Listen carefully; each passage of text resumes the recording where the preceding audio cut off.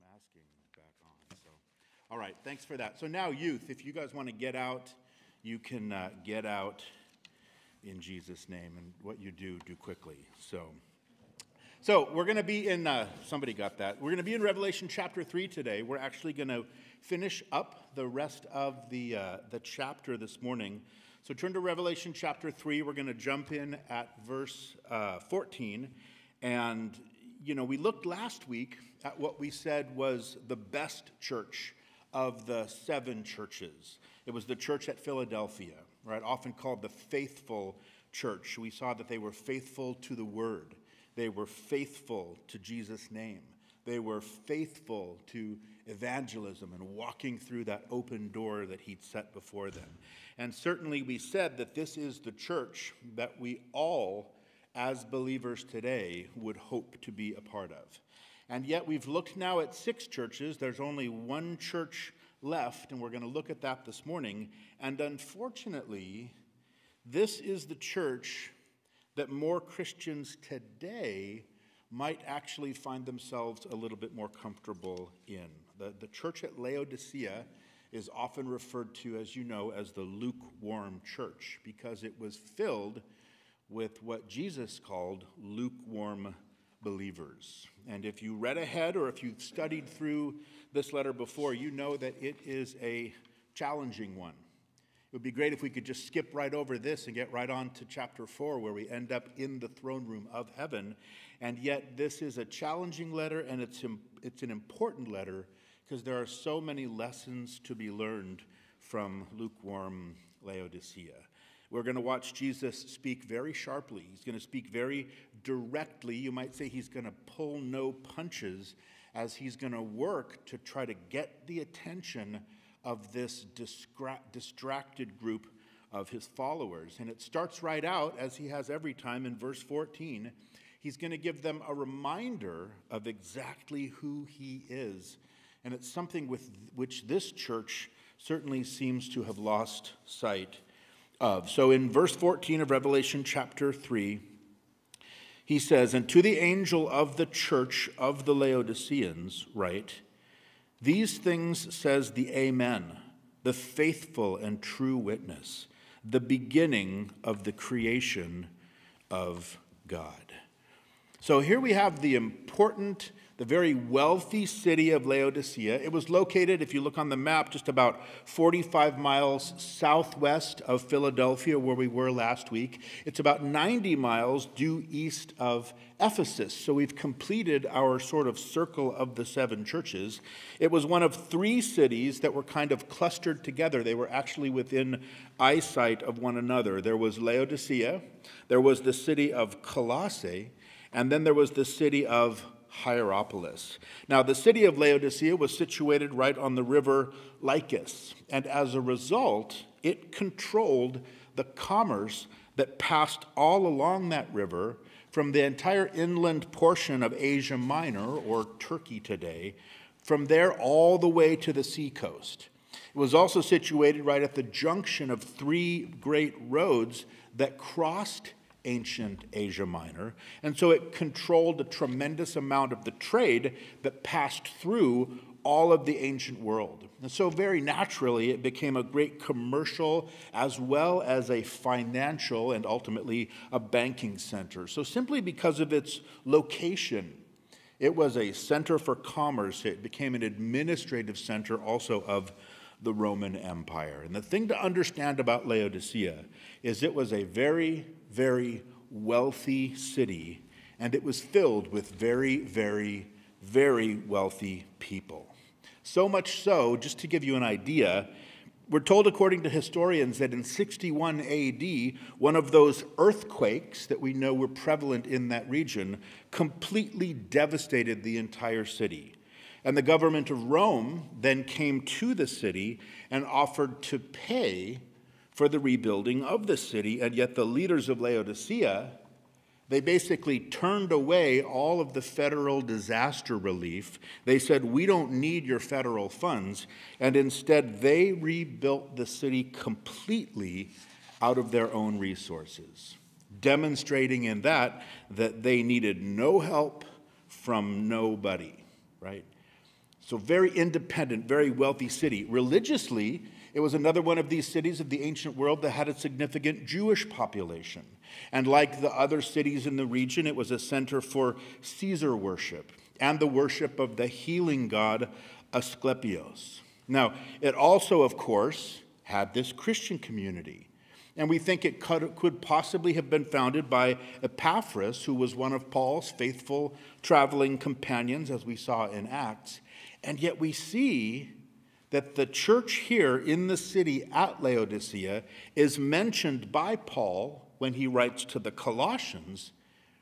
And the words that he has to say sort of paint them in kind of an unfavorable light. And as we move ahead, we're going to see that Jesus as well offers no approval of them. This is one of only two churches, together with self-sufficient Sardis. This is one of only two churches that Jesus had nothing to approve, but only offers his accusation against them. Look at verse 15. He says, I know your works, that you are neither cold nor hot. I could wish you were cold or hot.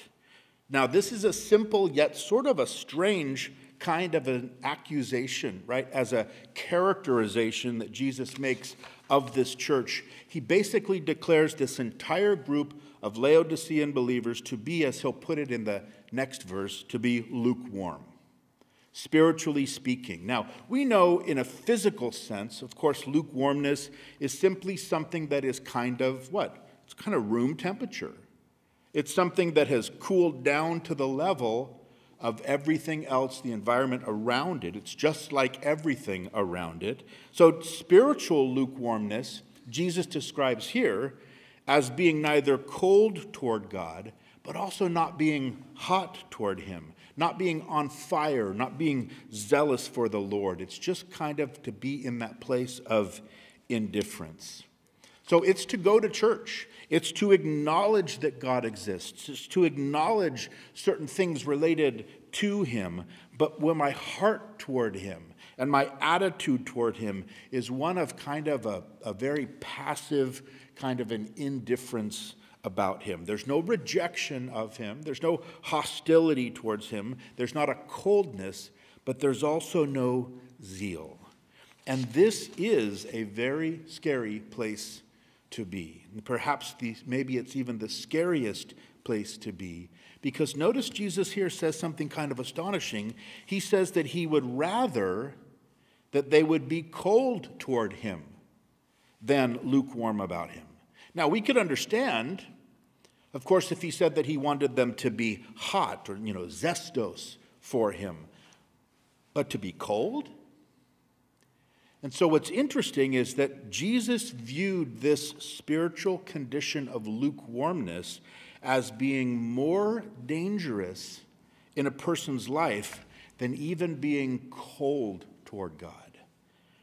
Because there is more hope of getting someone who is outright hostile toward God.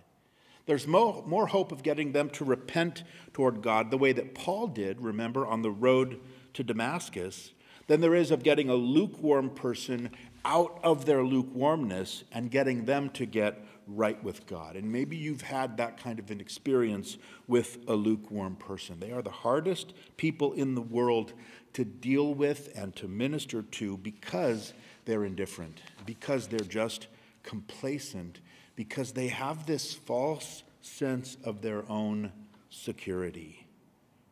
There's this kind of feeling that, hey, as long as I'm not hostile toward God, as long as I'm not cold towards God, then that's probably satisfactory with God, right? And then they just sort of justify that they can live their lives any old way that they want to. But notice next, Jesus is going to say something very different. He has something specifically that he's going to say now to wake them up to the reality of this very dangerous spiritual condition. In verse 16, he says, so then, because you are lukewarm and neither cold nor hot, I will vomit you out of my mouth. Wow. Now, Jesus has a way, doesn't he, of saying something when he wants to. He leaves no question where he stands. And most simply, in the simplest way we can say it, Jesus is saying that their lukewarm condition makes him sick. It makes him sick to his stomach. It makes him sick at his core, so much so that he is going to vomit them out of his mouth. It is one of the strongest, one of the most shocking statements made by Jesus in the entire Bible. And certainly, it sends a very clear message, doesn't it? And it paints what is both a powerful as well as kind of a painful picture, right? Jesus vomiting. Right? Now, don't worry, there's not a picture. I don't have a picture of that for you this morning, right? But what does it mean to vomit something out of our mouth? Couldn't Jesus just as easily said, I'm going to spit you out of my mouth? But he doesn't. He says vomit. And I'm so sorry to have to do this on a Sunday morning, right? But vomiting, as we all know, it is the violent expulsion from a body of something that is making that body sick. Something that is dangerous to the health and the well-being of that body, right? And vomiting, of course, is not very pleasant, to say the least. And yet it would have certainly gotten the attention of the Laodiceans because, in spite of their great wealth, their city had a terrible supply of fresh drinking water. In the winter, and the early spring, right, the river that they were situated on supplied them with good water. But then very quickly, starting in the mid-spring and then all the way through the long, hot summer, the river would dry up and leave Laodicea lacking in any water supply at all. And yet here we have Colossae, right, just a stone's throw away. They had this beautiful sort of cold spring water as their water source. And yet a little bit closer in Hierapolis, which was just across the river, they had a water source too, but it was hot spring water that came up from these underground sort of mineral sulfur hot springs, which is great if you need a nice soak, but maybe not so great if you need something to drink. And when the water would get scarce, the Laodiceans would import their water not from Colossae, but from Hierapolis, because it was considerably closer. It was a little bit uphill from them, which was important because the water would come to them by the way of this aqueduct which they had constructed. And so by the time it arrived there into the city of Laodicea, what had started out hot was now very lukewarm. And it had also picked up, it had been tainted, it had been polluted by whatever it had accumulated along the way in the aqueduct. So now their drinking water, by the time it got to the city, it had the double distinction not only of tasting like lukewarm sulfur, but also making people sick all summer long as they drank it, even to the point of vomiting. So this is not a pleasant scenario. And what Jesus is talking about here is not pleasant for him because he does not want to come to a church like this. And yet there is something about this church. There's something about this kind of Christian that really is a danger to the body of Christ as a whole. And it's worth whatever it takes in the process to get corrected, right, for the health of the larger whole. So this general attitude kind of lukewarmness, it makes Jesus sick. He recognizes that it's a danger to the whole body. And we can be here on a Sunday morning and we can read about this kind of lukewarmness. Or we can hear about this kind of lukewarmness. And the first thing we say is, well, I know just this kind of church, right? It's down the road a few blocks. Or we can say, hey, I know a guy who's just like that. And what happens is that we never really let it kind of come close to us. But do this with me really quick. What would you say hot is, like on a scale of 1 to 10? Maybe hot's like 8 to 10, probably. What's cold then? So cold would probably be 3, 2, 1. Those would be cold. So then what's lukewarm? Probably 4, 5, 6, maybe even up into 7. Somewhere in there would be lukewarm. And if a person finds themselves in that 4, 5, 6 kind of a place in terms of my zeal and my fervor for the Lord, then that probably constitutes lukewarmness. So where are we actually? Where are you actually at? Are you in that 8 to 10 kind of a range? And I think that to pause and consider this kind of helps the letter get just a little bit closer to us, doesn't it? And we think, well, 4, 5, 6, maybe even 7. Hey, that's a C, right? I'm doing okay. That's average.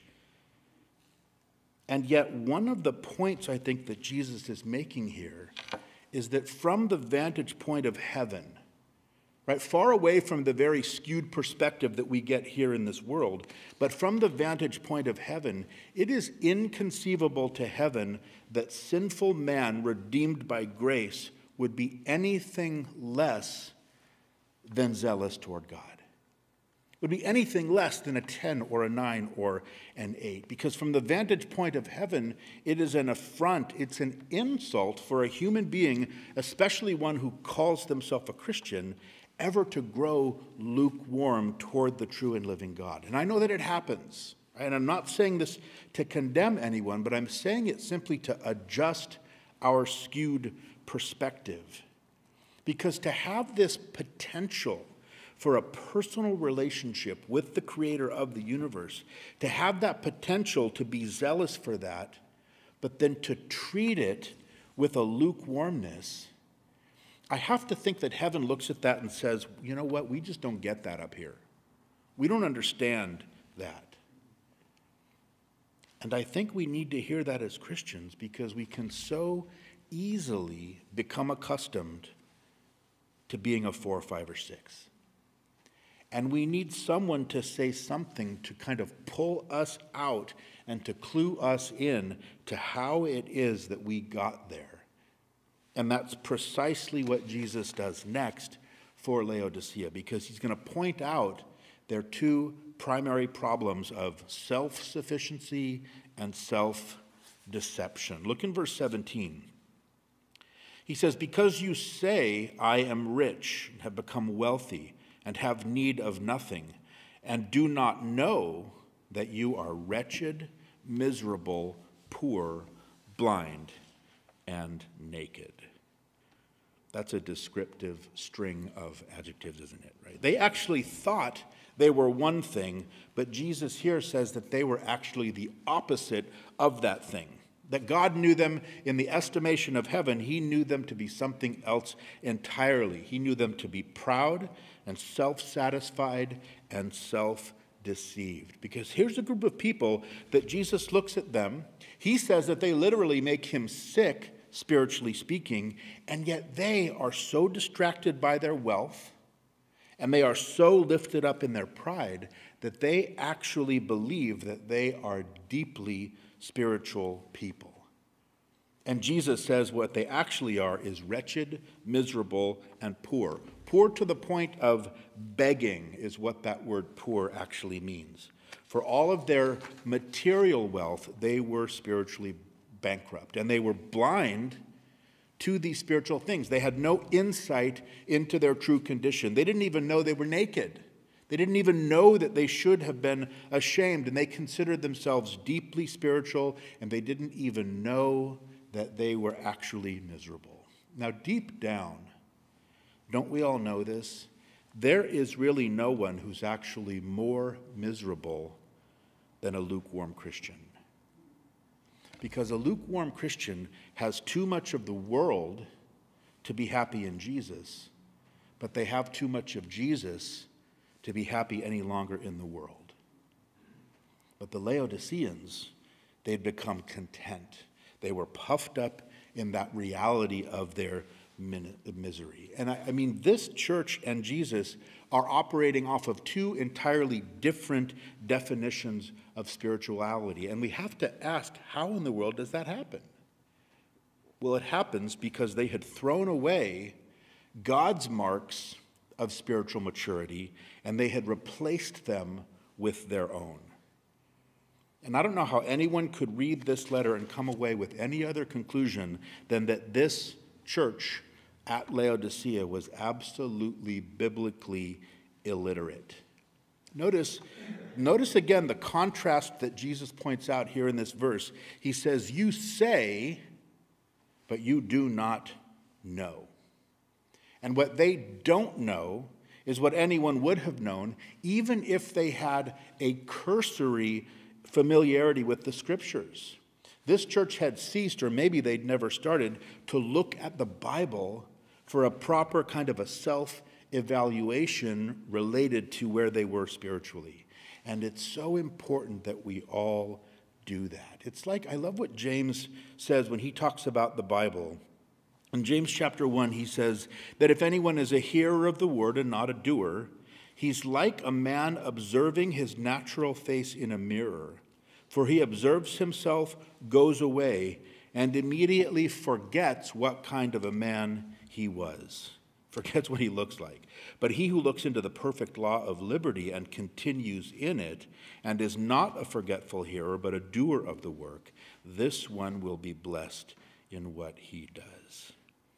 Now, I don't know if this is true for you, but it is true for me. That morning mirror, right, can be very faithful to show us our true physical condition, right? And sometimes it's just not so easy to look at, and yet we do it, don't we? We do it every single day. We wouldn't leave the house without doing that. And once we do it, what happens? We get right to work, don't we, with razors and creams and soaps and combs and tweezers and ointments to fix ourselves up physically. And as honest as a physical mirror is to us about our physical condition, the Word of God provides the very same thing to us about our spiritual condition. And it is the only place that we can go to get this kind of a proper assessment. And apparently, very long ago, this church had ceased to go to the Word of God for those things. And this is why the teaching of the Word of God, right, all of the Word of God, from Genesis right to Revelation, that's why it's so important in the life of a local church, because it protects us, right? It thoroughly prepares us, but it also protects us from this very kind of self-deception, because it forces us to see who we really are and then to address those things that we see are really important to God. And I think it's very, very important for us as Christians, especially today, as we kind of see the direction of the church. We need to understand that teaching from the Bible and teaching the Bible, those are two entirely different things. Because a person can be taught for 50 years in a church from the Bible and never really learn the Bible. They know key verses all around the Bible, but they don't know the reason why Colossians was written. They don't understand why 1 John was written, why the Psalms were written. They don't know the main theme, maybe even of the book of Proverbs. So what happens is when they hit those things that are happening in their lives, and I'm facing this huge, gigantic decision, and then I don't even know where to go in the Word of God to find wisdom. God wants us to know that you turn to the book of Proverbs for that. Or I'm in the middle of some huge, difficult trial, right, as the emotions and the waves are coming in one upon the other, and I'm asking, where can I go to get some perspective on all of these different highs and lows that I'm facing in life? And what I need to know is that I can turn to the Psalms for that. I can turn to the Psalms where the psalmist processes every kind of emotion that's known to man and comes through that with a good perspective, with an adjusted perspective. And then the psalmist helps us to do the same thing. So God wants us as his people to have a working knowledge of the Bible, where I know what it means and I know what it says and I know where I can turn for myself to help myself in the time of need. And I know how to navigate it myself. I believe that this is how God wants us to be able to use the Word of God. And yet the Laodiceans, they had no working knowledge of the Scriptures. And that had led to their self-deception, which led also then to their self-sufficiency. Because instead of depending on the Word of God, they started depending on their material wealth to bring them comfort and to bring them assurance, right? Their material comfort had become a cancer to their spiritual well-being. And they had allowed all of that to really dull that sense of dependence that they should have had on the Lord. Now, the contrasts here are pretty sobering, aren't they? Between what they think and what they really are, or between what they see and what Jesus sees, or between all of their wealth and the affluence of their city and their own spiritual bankruptcy. That is all very sobering, and yet what is most sobering for us is that this final church at lukewarm Laodicea, it's a sobering and a terrible picture of the backslidden church of today. It represents for us the church on earth today. Historically, the lukewarm church is the church of the last days in which we are living. And Paul describes this church of the last days. In 2 Timothy chapter 3, he describes it as having a form of godliness, but denying its power. So it's a church that has prestige and wealth and probably some political power and clout, and yet all the while it's a church that's absolutely spiritually poor. It's a church of empty religion. It's a church full of empty, lukewarm Christians. And really, when you think about it, there probably has never been a greater curse upon the earth than empty religion. Because what empty religion does is it takes that inherent need we have to worship something, and it replaces the self-sacrificial worship of the true and living God, and it replaces it with the self-indulgent worship of self. And that's exactly what happened here with the church at Laodicea. And it's exactly what is happening with so much of the Christian church today. Jesus said, if anyone desires to come after me, let him what? Deny himself, take up his cross, and follow me. For whoever desires to save his life or desires to use that life for selfish purposes, Jesus says, whoever desires to save his life will lose it, but whoever loses his life for my sake will find it. Because where selfishness will take me, and where selfism will take me, and where Jesus will lead me, these are two entirely different places.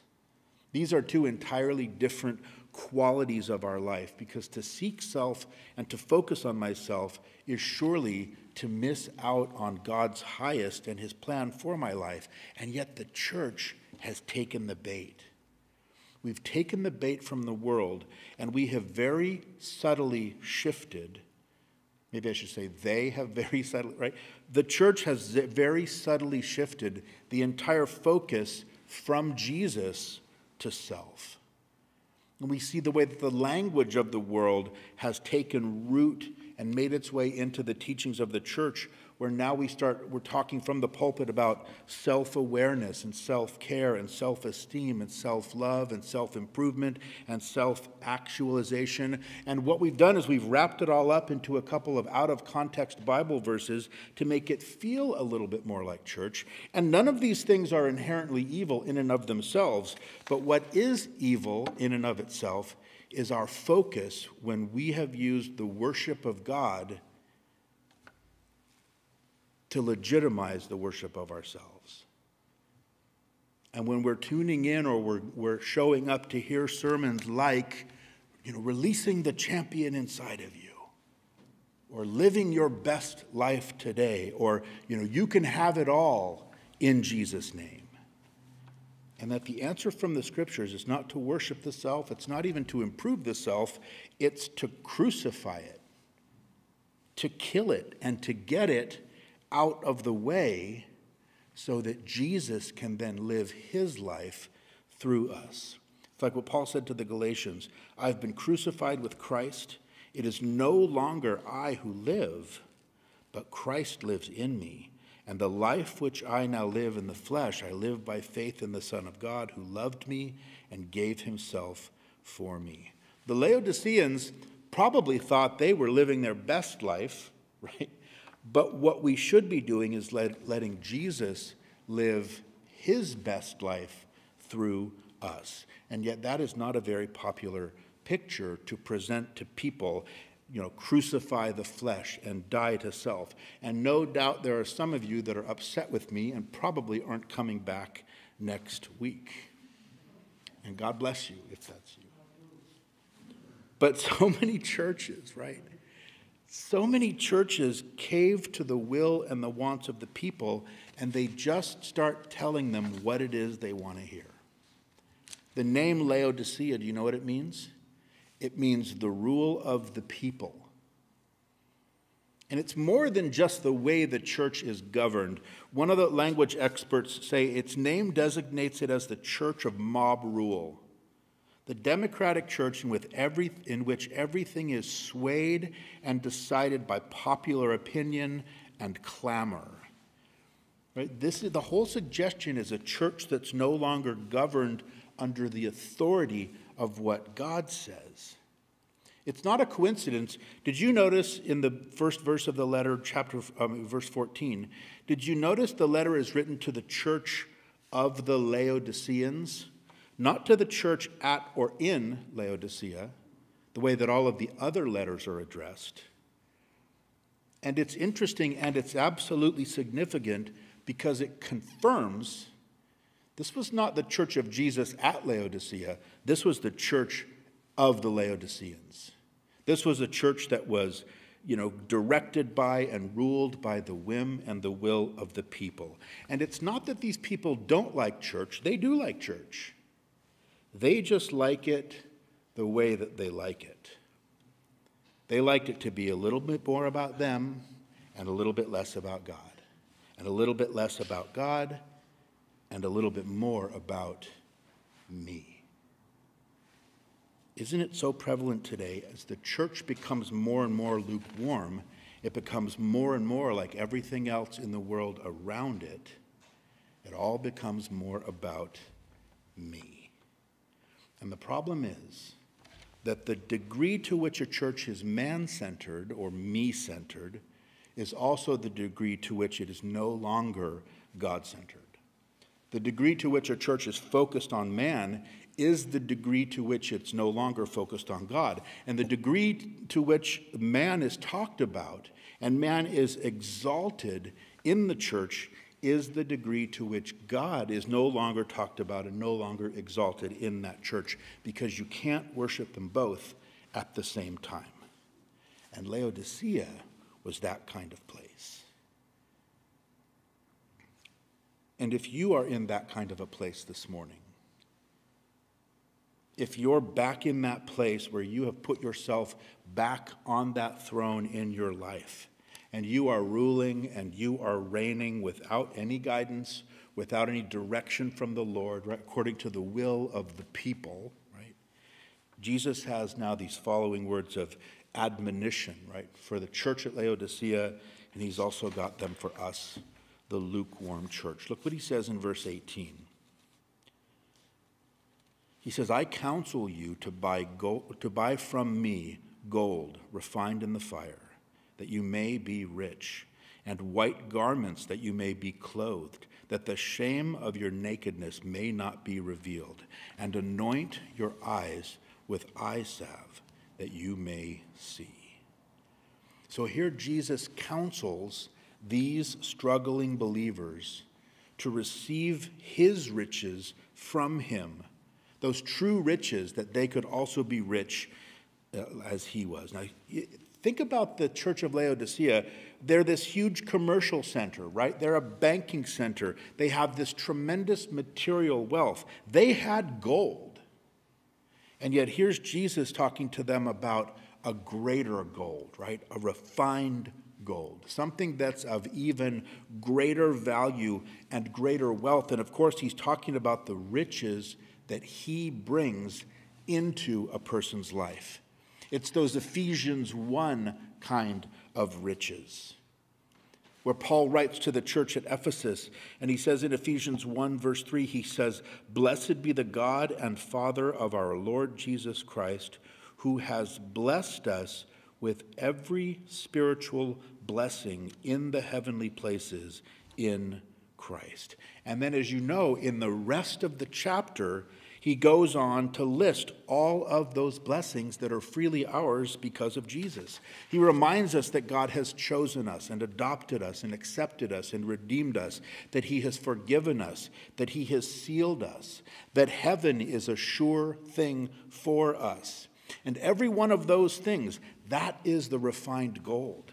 Those are the things that make a person truly rich. Because if a person possesses just one of those things, then that person is wealthier than the person who owns the whole world and doesn't possess even one of those things. These are priceless.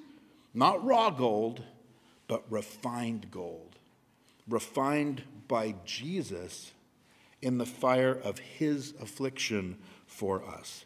Those are the true riches, and they can only come to us from him.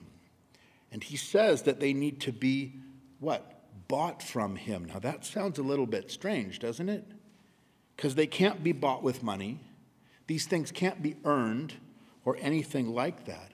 But the idea here is that the Laodiceans, or any one of us, that we would buy these heavenly riches from him at the expense of our pride and our self-sufficiency. Self-sufficiency is the currency of heaven. And it's only when we recognize and we confess that deep need, confess our own sort of bankruptcy, then Jesus can fill that need. These people were used to people coming to them all the time, coming to the bank and coming to get gold and coming to get wealth and to access wealth that they wouldn't otherwise have access to. And so what Jesus is saying to them is, hey, all of these things that you supply to people physically, I want to supply those things to you spiritually. To give us those true riches, as well as these garments of grace, right? These white garments, the ability to see spiritual things. He wants our eyes anointed with this eye salve.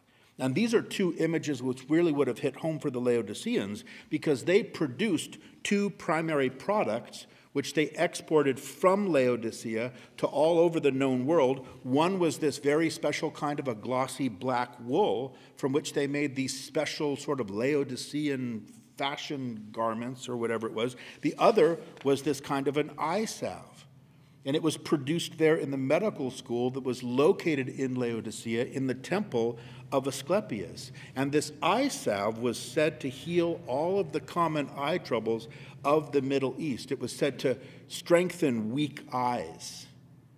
So anybody above 40, of course, is flocking to buy this stuff, right? It's going to strengthen weak eyes. It's going to restore diminished vision. And what the Lord is saying, in effect, is what they really needed was not a medicine to restore their failing physical sight, but they needed restored spiritual sight. They needed the illuminating ministry of the Holy Spirit to open their eyes to their real condition. They needed the anointing that the Holy Spirit gives to our eyes so that we can see spiritual things, so that we can see the world the way that we need to see it. They didn't need these beautiful black garments that the world was clamoring for. They needed these white garments that only Jesus can provide. Of course, purity and righteousness and all of these things that are only found in him. So he says, just in the same way that the whole world is coveting these black garments and this eye salve physically, he said, you should have an immeasurably greater desire for that covering and the insight spiritually that only I can provide to you. And I think we see, as we've seen before in every other letter, very quickly, notice the way it all ties back to the way he introduced himself to the church in verse 14, when he said that he is the Amen. He's the faithful and true witness. He's the beginning of the creation of God, right? He is the truth. He is the true and ultimate representation of the Father, and he is preeminent, right? He's the beginning. He is the genesis of all creation. Because what the church of the Laodiceans had done in their materialism and their selfism, they were completely guilty of abandoning the superior for the inferior. Here they were worshiping themselves, and yet they had been created.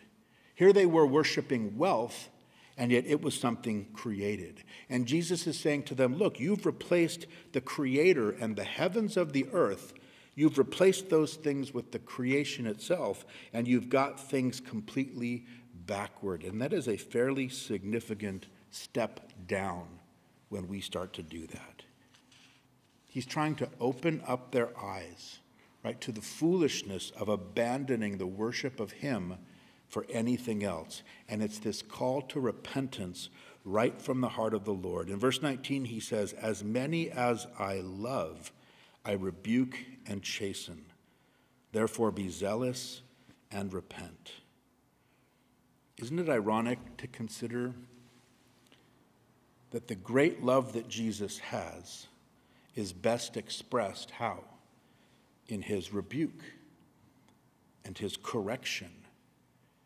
I love what one author wrote. He said, it is in fact God's final punishment to leave a man alone.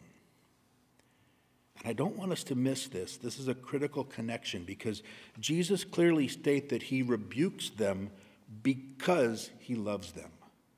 It's because of his love that he's going to bring this chastening and this discipline.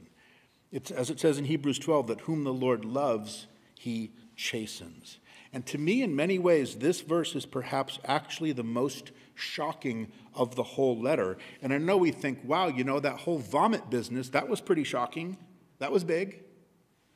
And yet it's because of the vomit line that makes this so strong and makes it so beautiful, because of everything that they were and of everything that they weren't, of everything they had done, all the things they hadn't done, because, you know, all of it, to the worst church of all the 7 churches, Jesus still looks at them and he declares to them, I love you. And it's because I love you that I am telling you these things. Yes, they needed to repent, and yes, they needed to turn back to him, but he loved these people. And he loves them enough to tell them the truth about their condition, and then to breathe this breath of hope into their situation. Because when you're personally in that kind of a situation spiritually, and you start out reading this letter, your immediate thought is, well, he's going to smoke me, right? He is going to fry me. And then you realize this, and you realize, wow, he still loves me. I've been so far from him. I've been so lukewarm towards him for so long, but he loves me, and there is still hope that I can turn to him because he's right there waiting for me. And then he gives them this precious assurance in verse 20. He says, behold, I stand at the door and knock. If anyone hears my voice and opens the door, I will come into him and dine with him, and he with me. So here Jesus gives to this lukewarm church and to every single individual in the church, he gives them the great invitation. And very dramatically, of course, he pictures himself as standing outside of the church completely. And he's knocking there on the door to be let in. And we have all heard these verses before, right? And so often they're used as a gospel invitation for the unsaved. And that's absolutely a fine application. But let's be very clear, church, that Jesus says it here in its original context. In this passage, Jesus is standing outside and knocking on the door, not just of an unbeliever, but he is standing at the door of the heart of each and every lukewarm believer as well. This picture applies to the sinner and to the saint in just the same way. That Jesus wants to come into us and he wants to dine with us in the sense of having this deep, intimate relationship with us. When Jesus says dine with him, it was referring to a very specific meal known as the diapnon. It's what we would call probably supper. It was like the main meal of the day when everybody comes and sits and talks for hours because there was now finally the time to do that. It was a meal that talks about fellowship and speaks about a depth of relationship. And he says, if you open the door, I will come in. And when I do, this is what's going to happen. We will start this very deep, intimate, personal relationship with one another. And that's what he's calling them to do. And he's calling them to do it because they were the only ones who could do it. They were the only ones that could open the door. There's a very familiar painting, and in fact, virtually any painting that you see based on this verse, you see that the latch of the door isn't shown. It seems like it's missing. And as the story goes, when questioned, the artist declared that the latch wasn't missing at all, but instead it just isn't visible because it wasn't on the outside, it was only on the inside. Because only we can open the door of our hearts again to Jesus. Because we need to repent of our pride, repent of our self-sufficiency, all of that human wisdom, our apathy, and we need to humble ourselves before him in brokenness. And we need to remember, Jesus is not going to kick down the door and let himself in. As our creator, of course, he would have every right to do that, and yet he doesn't. In his wisdom, the sovereign, omnipotent Jesus has condescended to make us the ones who open the door of our hearts according to our will. But this is the place that Jesus wants us, is right there in that place of intimacy and fellowship with him. Understand, everything that he has said to the Laodicean church up to this point has to be seen in light of his loving desire for fellowship with them, for relationship with them. And now he goes on to say that to the individual who opens that door and rekindles that relationship, now there's this promise of an additional reward. In verse 21, he says, to him who overcomes, I will grant to sit with me on my throne, as I also overcame and sat down with my Father on his throne. It's a pretty awesome promise. Does it seem a little bit strange to you that although this is the worst of the 7 churches, and yet this is the most glorious of all promises that are made to it, that those who overcame this battle against indifference and self-deception and self-reliance, they would receive a special reward, enjoying that place with the enthroned Jesus, ruling with him during the coming millennial reign, and even beyond that into eternity. And you think about this eternal promise, and it is worth so much more than all of those things that they were striving after in this life. And yet he so graciously offers it so freely. And I love this because I think it reminds us that even the worst of us can instantly repent. We can finally conquer, we can live victoriously, and we can receive such an incredible eternal reward. I think that it shows that we don't need to continue to be Christians who are complacent or who are lukewarm. That even if that is us this morning, that we can change. That we can become one of Jesus' overcomers. Instead of being overcome by the world around us, we can be an overcomer of those things. And sometimes a person can get to a place where they have been languishing in this lukewarmness for so long that they effectively lose any hope of getting out of it. And yet I think what Jesus is showing us is that he is just on the other side of that door. And that all we need to do is to obey his word, open the door, and he will come in, and then he'll do the rest. He'll give to me the power of the Holy Spirit to live and to walk in a way that's pleasing to him. And that when we then step out in the power of the Spirit, we discover that it's there, and all of a sudden we walk right out of the doors of the church of Laodicea, and we walk right into the life that God is calling us to live. It's so simple. There is hope for us this morning, every single one of us, no matter where we find ourselves. He says in verse 22, he who has an ear, let him hear what the Spirit says to the churches. None of us wants to be, right, a member of this church of Laodicea. And yet it's so easy to find ourselves very comfortable, and suddenly we realize we are card-carrying members of that church. So may God deliver us from that self-reliant, self-deception, from all of the self-ism that I believe was really at the root of the lukewarmness of the Laodiceans. We need to hear what the Spirit says here, not just in this letter, right, but in each of these letters. Because as believers, we can find ourselves in so many of these different situations that are so similar to any number of these churches.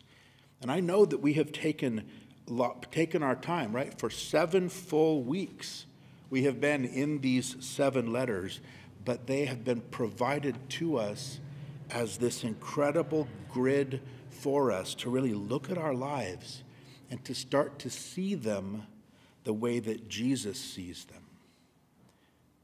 We can look at our lives and we can ask ourselves, are we Ephesus, right? Are we starting to leave that first love for Christ? Are we Smyrna, where we're struggling to stand up under persecution? Are we Pergamos, where we've gotten into this kind of an objectionable marriage with the things of the world? Are we Thyatira, where our worship has been corrupted by some sort of a system that's threatening to pull the focus off of Jesus? Are we Sardis?